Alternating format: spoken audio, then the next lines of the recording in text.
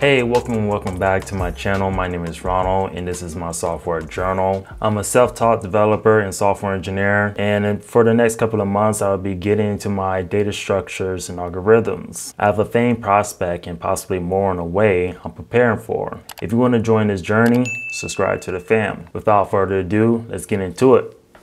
I didn't do it. There it is, I like that one. I've been on my Leetcode grind lately, and I think a lot of people don't get Leetcode the needed props that it really does. I haven't been on there long enough to say there's any problems. Come look at this. Look at this. Roam. Just roam. Because I haven't been coding in Java in a while, I'm gonna go start my journey back at the basic data structure of them all, arrays. Let's get into the first problem of this series. Maximus continuous singularities. Excuse me. I meant to say maximum consecutive ones. Fancy talk. Let's read the prompt of this problem. Given a binary array, find the maximum number of consecutive ones in this array. First example right here, which is the given input. You have an array that has nothing but ones and zero, which is a binary. As you can see, you have two ones right here, and you have a zero, and you have three ones right here. And the output should be 3. Some notes here, the input of the array is binary, so it should only contain zeros and ones. The length of the array is a positive integer and will not exceed 10,000. All right, so we have a little hint here. We're gonna read it ahead of time because we wanna get as much information on this problem. You need to think about two things as far as any window is concerned. All right, cool. One is starting the window. Okay, we started. Then when to detect when new ones has started. All right, keep that in mind. The next part is detecting the endpoint of this window. How do you detect the endpoint for the existing window? If you figure these two things out, you will be able to detect the windows or the consecutive ones. All that remains afterward is to find the longest such window and return that size. So my first step to this problem is, I know I'm gonna need to iterate over every single element of this array. So more likely I need a for loop. To whether it's traditional or for each, not sure yet, but I'm just gonna add a little for loop text here. All right, so for my second step, I need to figure out a window in which the real ones, because we need to figure out the real ones come into our window. We need to start counting these ones when they start coming into a window and figure out when that happens. So I'm going to do a if statement here. I'm going to specify noms for right now equal to 1. Third step for this particular problem, I'm going to figure out how I'm going to hold the maximum number of ones that we counted consecutively and how I'm going to be counting those ones as well.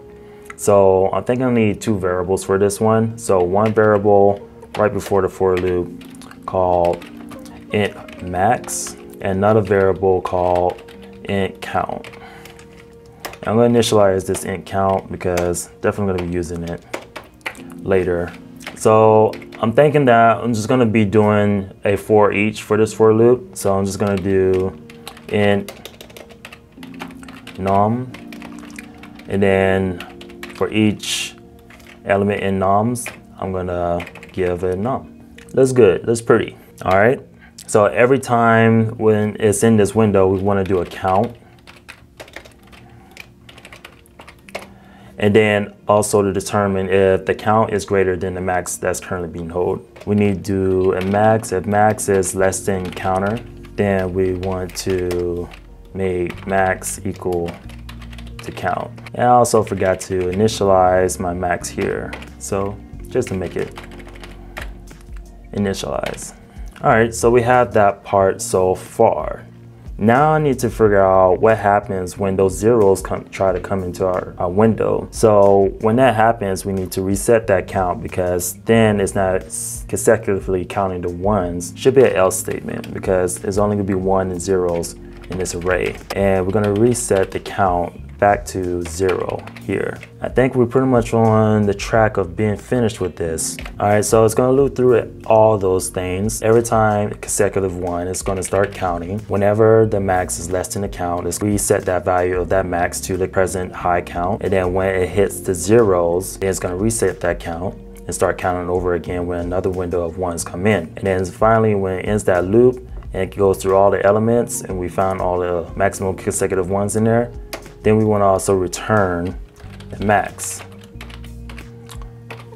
So that should be it. Before we submit this, of course we got to get some B-roll in there. So run the B-roll.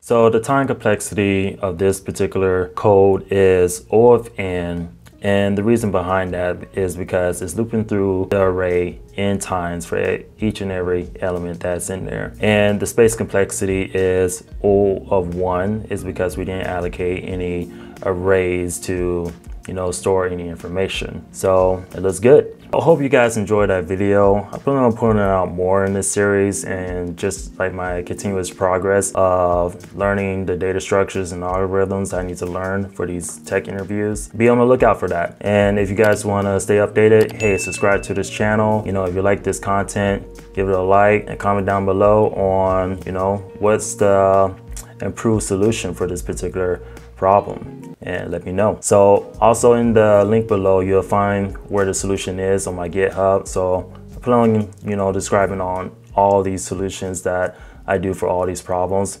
And it's because I like to explain what I do. Until next time, peace.